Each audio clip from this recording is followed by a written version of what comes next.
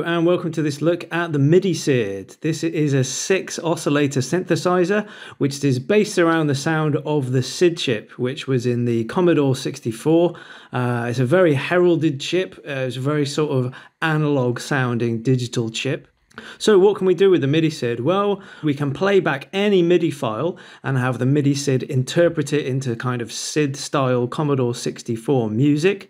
And we can also use it as a synthesizer. There are loads of different parameters and things that we can mess around with, and we'll be chucking it into Ableton and having a play with it there.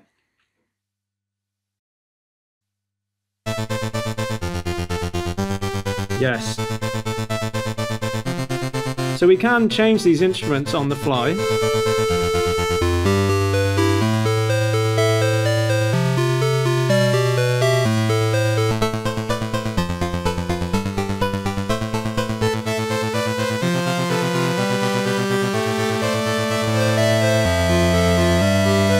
So fast. Listen to that, it's amazing.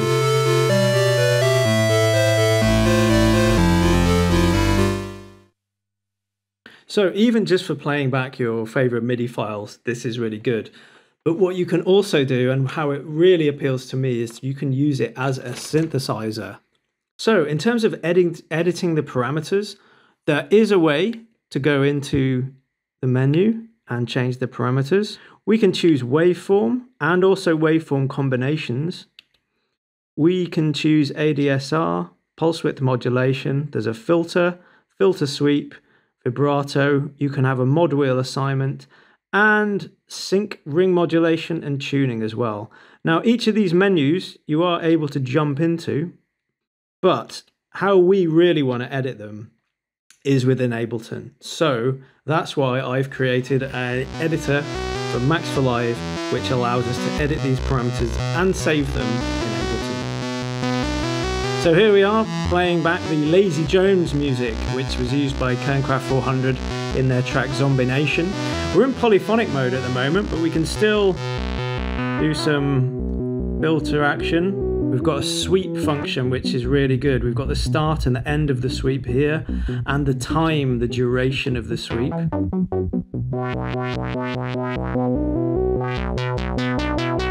I really like that. It's kind of like you can make a kind of downward ramp, which is one of my faves. We've got options to change the waveform here, of course. We've got waveform combinations and noise. But let's put it in pulse, so we can do a bit of pulse width modulation. There we go, lovely stuff.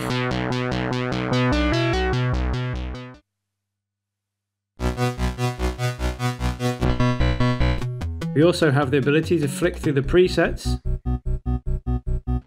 and then any parameter changes get sent to the unit.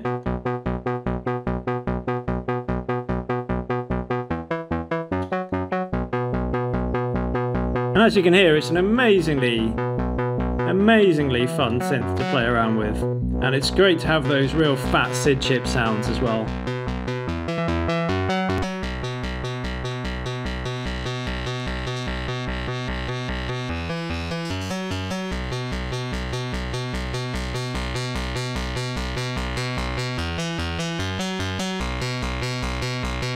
And that is the MIDISID.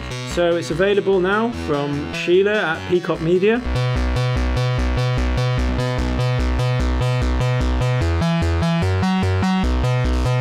It comes with a PDF manual and a lot of firmware upgrades. There's been a few firmware upgrades since I've owned it, and Sheila's still working on making improvements and adding extra features, so you can update using the USB socket, which is on the right hand side here. There's a PDF manual you can download, and there's much more information on it if you Google around. So, as I said, you can buy the MIDISID editor from my Gumroad store. You can get the MIDISID from Sheila's website, which will be in the description. And I'm pretty sure you're going to have a lot of fun with it.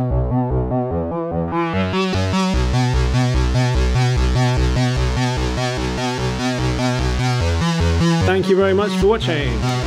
See you again soon.